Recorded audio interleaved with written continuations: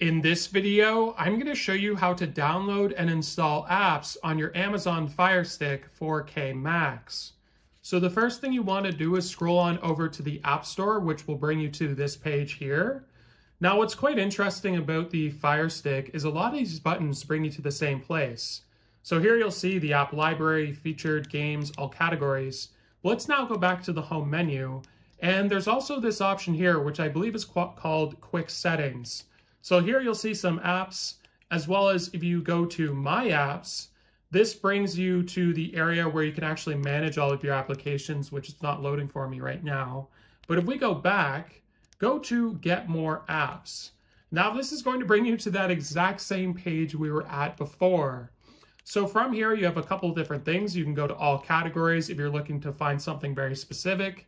You can also find games, featured, so all the most popular applications that people use on their Fire Stick, which you can download. Then we have the app library where you can find all installed on this TV and not installed. And at the top here is where you'll also find search. Now, one of the cool things about search, if we press select, of course you can manually type it in, but you can also use this Alexa button by pressing and holding and saying anything you'd want. And it actually works pretty darn good when it comes to, find this app or open this app, right? So let's go to featured and let's find something we haven't downloaded.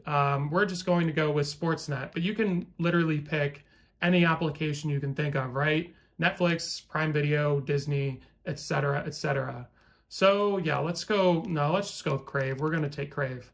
Now, all you need to do is press the select button. And once this opens up, you'll have this little button pop up that says download, you own it. So all you need to do is simply press the select button. Now this is going to bring it into a download queue. And once it's downloaded, it's going to automatically install for you. And then it's just a matter of opening up the app. Now, depending on how fast your internet is, depending on whether you're using a wired or wireless connection, this can be incredibly slow or it can be incredibly quick. Now, I'm already shocked as to how long this is actually taking. We'll just leave this and let's try maybe one more and see if that fixes our issue. If not, I'll show you exactly what to do. So we're now processing another one to download this app. Why don't we just press the home menu, because there is something I want to show you which is very cool. So you'll notice all of these applications on the home menu. These are the applications that you're likely going to be using the most. And if you ever want to switch these out, oh, there's Crave right there. Let's go to the quick settings here. And we're going to go to, this is where you have all your different games and apps. And if you ever want to customize it, so, if you use Disney Plus a lot, for example, try pressing the menu button. And we're going to select move. You can also go to move to front. Let's just go with move though.